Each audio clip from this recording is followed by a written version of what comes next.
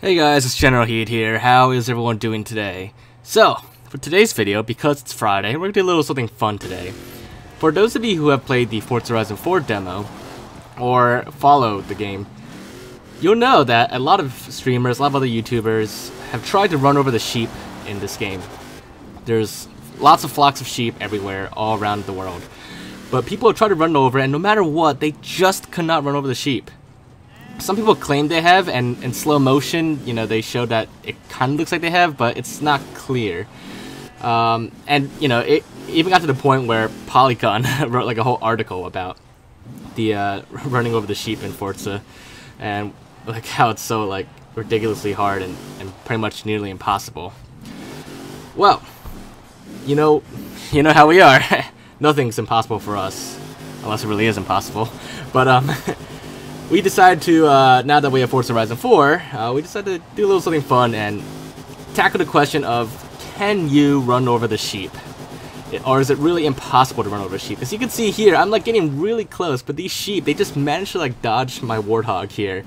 Like like it's the Matrix or something. And they could just speed up and just juke my warthog, no matter how much I try to run them over. It just like, they just like slide to the side at the last second. But yeah, so to answer the question, yes, it is possible to run over sheep in Forza Horizon 4, but it is very difficult. In fact, if you're doing it by yourself, it's nearly impossible.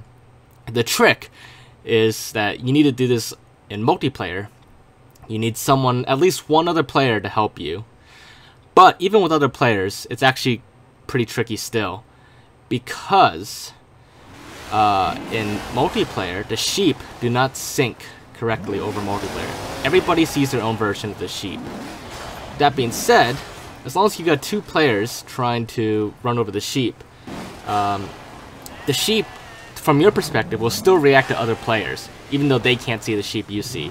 And because of that, as you can see, it throws the sheep off. They're dodging AI, whatever it is.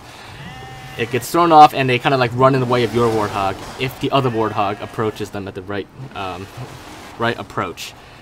And as you can see, we did hit the sheep a few times here. And it took several tries, but there's many ways you can hit the sheep. But obviously the best way, the easiest way, is you need a buddy to do it. In fact, this one here, this one's probably one of the best ones, the most clear one. A11 here was chasing the sheep, pushing it towards me, while I swooped in and just boom, ran over the sheep. Now, because this game is rated E, hitting the sheep doesn't actually do anything.